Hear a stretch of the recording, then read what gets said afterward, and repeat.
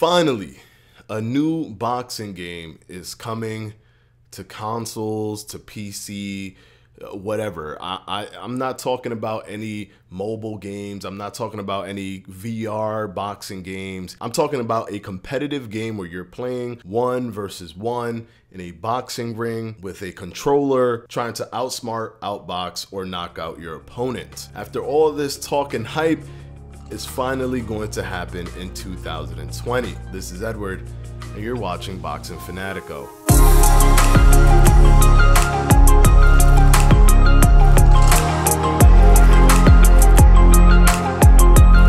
Okay, many of you may not know this, but I love the boxing Fight Night series. I loved it back when it was Knockout Kings. I loved it when it was Fight Night Round 2, and I even love it as Fight Night Champions. I love the series. Are there flaws to the game? Definitely there's flaws to the game, but it's still the best that we had, so we worked with what we had. And I love boxing games so much that even though many people did this move, many people migrated to the UFC games because it's the core essential team that makes the Fight Night series now makes the UFC series. And even Brian Hayes, who was always one of the lead spokesmen / developers of the game, talks about UFC. So they've completely migrated over there, and many of the combat sports fans migrated with them. But there's just an element, a technical element in boxing that isn't there when you do UFC. It has its own technical prowess. It's not to say that it's inferior, it's just different. And me being a boxing fan, a fan of the sport of boxing, I always prefer the technical elements of boxing as opposed to the technical elements of MMA. So I never made that leap. Believe it or not, back in the days, there was this company called Virgin Gaming, made by the same company who makes Virgin Mobile. And they had this really top-notch competitive online community in which I was ranked one of the highest in there with Fight Night Champions. This was actually a play-to-pay kind of system. You'll actually compete with other Fight Night players for bets up to $1,000, all legal within this system of Virgin Gaming. Although you were betting money, it wasn't considered gambling because it was competitive gaming. They also had tournaments, which I did very well in. So it was something that I cared a lot about, and it broke my heart when, you know, we went through an entire console generation without any boxing game that's on consoles at all. Now, we've had some iterations of mobile games and stuff like that, but I don't care about any of those things. I need the spiritual successor to what Fight Night gave us. Now, finally, we've had some games be talked about that are releasing this year. I want to go down the line of the 3 games that have been talked about and explain which one I'm actually excited for and what I think is the one that's going to maybe deliver or has the highest potential to deliver. First game we're going to talk about is Hard Knock Live Boxing. They released a trailer for this game, and it's connected to a YouTube personality, and it's all fine and dandy. What he was saying seemed good, I guess, in terms of what the mechanics will be with pressing the trigger, pressure points. So understanding how hard you're pressing the trigger may activate different animations so that it increases the deepness of the game and gives you more layers of control so that so that it becomes a deeper game. But the animations of whatever they're showing us just looks horrific. I mean, even just looking at his animation in the game as he's talking or moving his face, it just looks bad. There's nothing about the game that makes me feel like I want to play this. The fact that they're saying it's AAA kind of graphics, it doesn't look like AAA graphics to me. They might be saying that just to hype up their game. And then at the same time, I'm even just looking at this man hitting this punching bag. What is in that punching bag? Air? Is that an airbag that he's hitting? Like, what is going on? The animations to me just make it look like a mobile game. It doesn't look like anything that I even care about.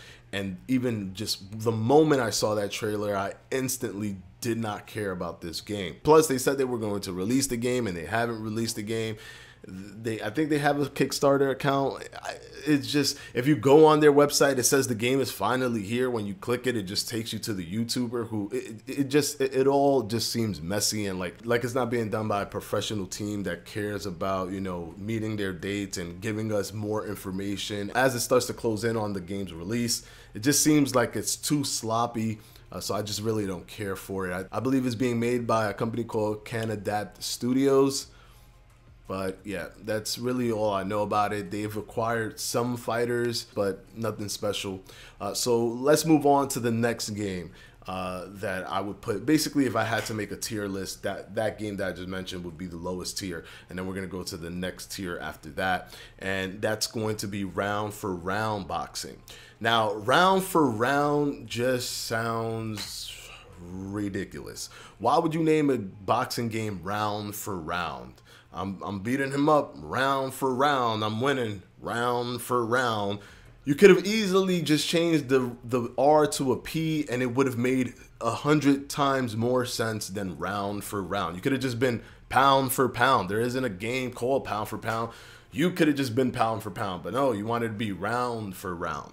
Either way, that's just, I don't know. I was just so annoyed by that name. It just seems so childish. But the game seems more further along than Hard Knocks Live or whatever that is. It seems more further along than that game, but it still doesn't look that good. I mean, they have Andy Ruiz locked in. They had a character model of Andy Ruiz. Don't think there's anything great about it. I think they have Joseph Parker locked in, but not anything crazy either. So it doesn't. And then they also said they were going to release in 2019, and then haven't said anything. They just pushed the game back. They're quiet. They don't even say, hey, we're delaying it. It's just delayed. Like, hey, we're supposed to release in the end of 2019, but you know, we haven't. So it's about to be the end of 2020, and we're not saying anything. Just gives me sloppy vibes. Just doesn't make me feel comfortable about the end product if they ever were to actually release the game. Now we move on to the game that actually truly has promise. And this game is being created by Steel Interactive. Now, before I say anything, I have not been contacted by any of these companies for round, Hard Knock Live, or this game that I'm going to talk about now. I haven't been contacted by any of them. All of this is my honest opinion from what I've seen, from the information that's been given to us by these developers. Now, this company called Steel City Interactives has a bunch of developers who've made other AAA games, but have come together because of their love of boxing and have created the studio Steel City Interactive. Now, the game is going to be called Esports Boxing Club. Now, the title is kind of boring, but at the same time, illustrates the seriousness of what they want to do in terms of making sure that it is actually there to be a competitive game and to be a serious game, a game that you take seriously, that you know just from the word Esports Boxing Club that it's not going to be this hokey mobile gaming animation or like fire every time you do an uppercut and you see flames and stuff. You just know, you just get the feel like there's a simulation aspect to this boxing game. And they've acquired way more fighters than all of the other ones that I mentioned. I mean, they have Ricky Hatton, Arturo Gatti is one of the people that they've acquired, Mickey Ward, which makes sense. You want to have both of those guys. They even have Sergio Martinez. So they have some good acquisitions in terms of fighters. Now, here's one thing that I want to say right off of the jump. This is what I want to say. I understand why EA Canada had to leave. EA Canada had to leave because why bother constantly chasing all of these fighters? Do you want to be in the game? No. Okay, cool. Do you want to be in the game? Yes. All right, sign here. But how much are you guys going to pay me? Huh? What? No, we don't. We have a rule. We don't pay anybody. Door shut. You wanna be in the game? Sure. You want to be in the game? No. You want to? It's just tiring, and I'm sure that every time they had to do this, they were just like, "Oh, please, just stop the bleeding." And then UFC's popularity started to rise, and then UFC just made more sense because when you just sign one contract with Dana White or the UFC, and you have everybody. So you don't have to think about any of that stuff. But as a boxing fan, and even as a video game boxing fan, I'm going to key you into something. Most people who desperately want a boxing game and a boxing simulation game, we don't care if you have anyone at all. And I don't know if maybe I'm overreaching by putting them in this basket, but we've waited for a game for so long. Just have good simulation boxing mechanics and animation, and we're good. You know what you can do? I'm gonna give you something that you can do right now. Trust me, no one's gonna hate you. We're gonna love it because the game came out. That's all we care about. The game. That's it.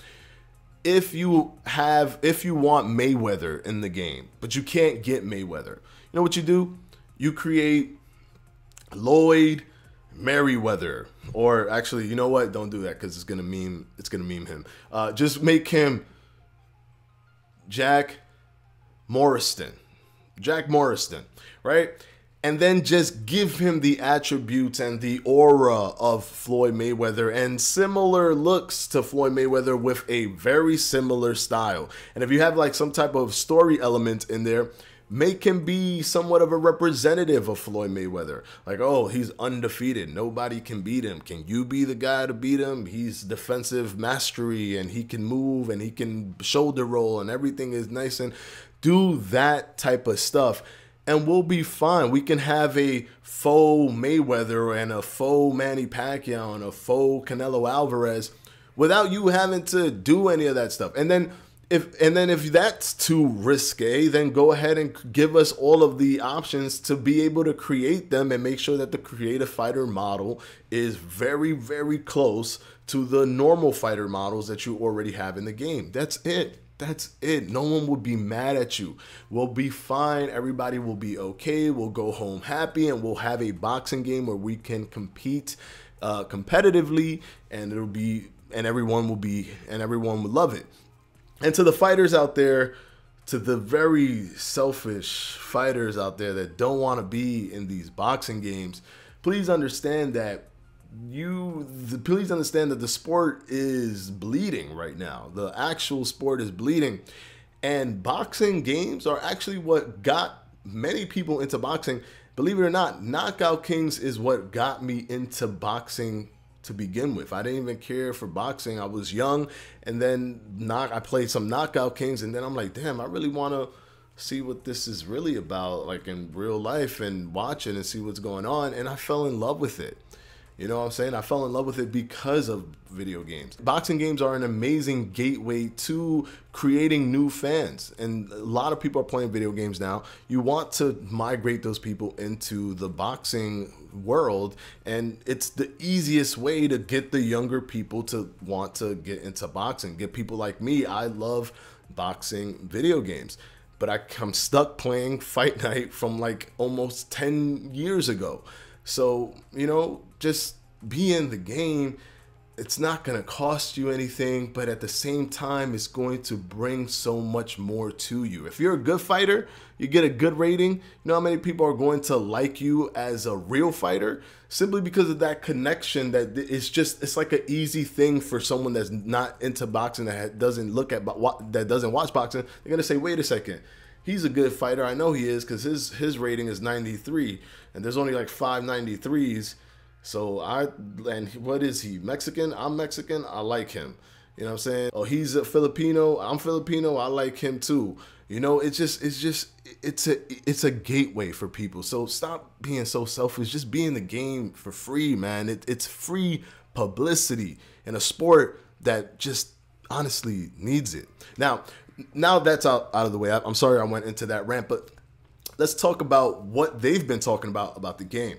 Now, they released 2 trailers for the game. The first trailer literally almost put me completely off to the game because although it looked like there were some mechanics that were pretty nice, like for example, one of the fighters were holding his arm out, almost like testing the range with his left hand.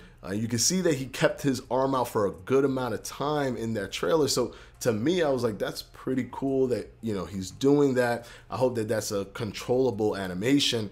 but at the same time, just the punches were so wide and just like did not look like a good boxing mechanics or animation. So I was kind of put off, but I was still intrigued. When they took that trailer down and they said that that trailer was not representative of their actual animation, then I felt, you know, a breath of fresh air. And then what made me hop on board was when they released the trailer with Johnny Nelson in it, and I was just stunned. It said at the bottom, in-game engine.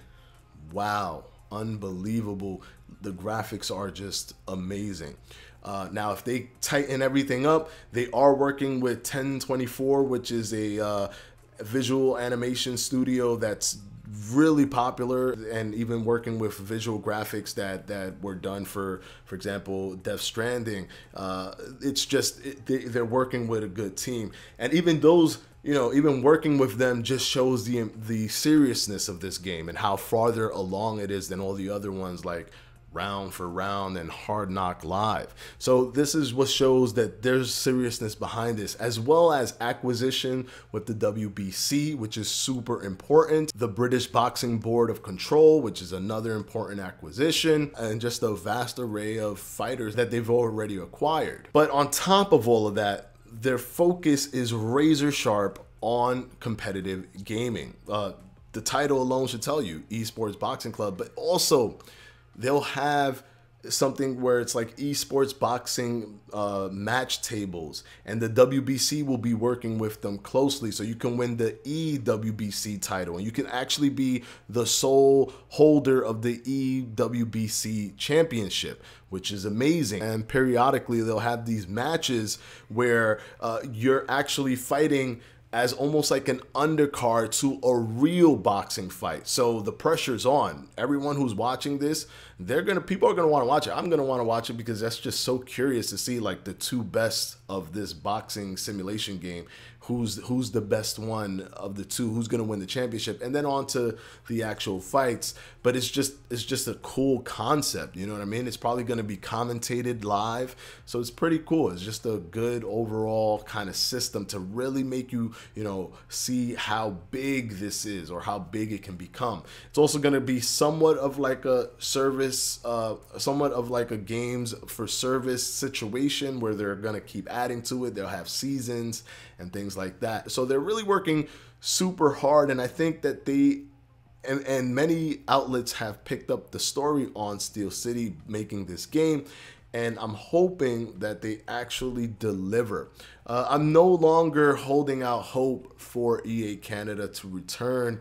I think that Steel City is going to grab the mantle and run with it. Things that the developers have said is that they wanted to make a Souls-like difficulty, which to me sounds beautiful. It just sounds like, you know, you can pick it up, you can play, but you got to master this thing. It's not going to be just do whatever you want, button mash, and you're going to be able to sit in there with somebody who's been doing this for a while. All that luck stuff is going to be reduced greatly. So if you're very, very, very good, you're going to dismantle somebody who's just button mashing. So that Souls-like difficulty to me, I love. They said that they're going to have a really deep career mode. On top of all of that, they're looking at the visual animations, and they want the visual animations to be top notch, which was my concern from the first trailer. But seeing that they've removed that trailer and said that it's not representative of their game shows that there is a potential to still have these great animations. They even commented on things that Fight Night did, where it's like every jab looks the same. They don't want that to be the case, because in real life,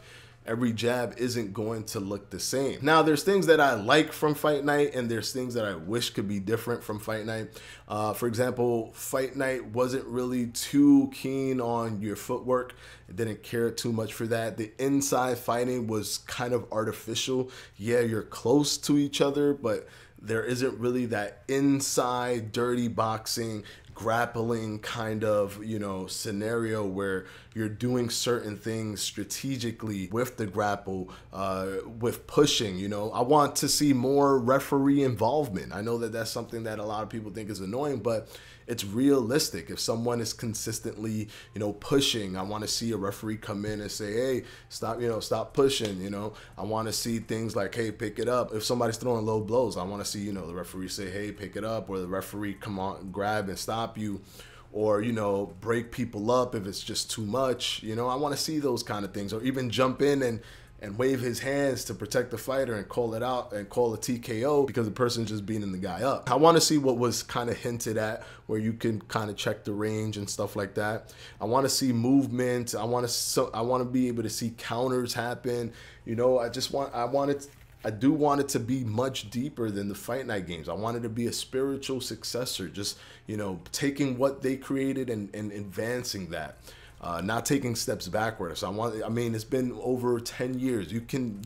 There's technology to make it better, way better than Fight Night, even if they're a smaller company. But they've said that they want to completely revolutionize combat gaming, which is a bold statement because they're basically calling out EA Canada even right now with their UFC games. They want to revolutionize the entire process, and I'm all for it because I love boxing games. Now, this game is going to come out first on PC, which just continues to show how serious they are. And then early 2021, it's going to come out for consoles.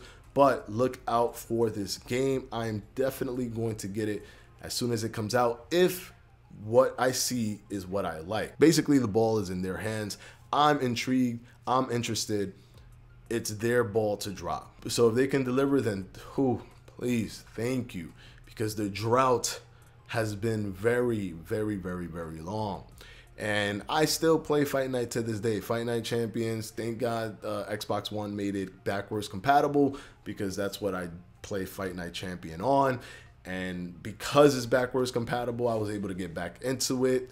So you know, I'm just dying for a new boxing game. If this boxing game comes out and is good and it does well and it shows and the animations are nice, the graphics are nice, and the mechanics are good, and it's really deep, there's no point for me to ever go back to Fight Night. And if Fight Night, and if EA ever wants to step back into the ring, metaphorically speaking, then they're going to have to be competitive, which is great because competition just makes the consumer win when it's all said and done.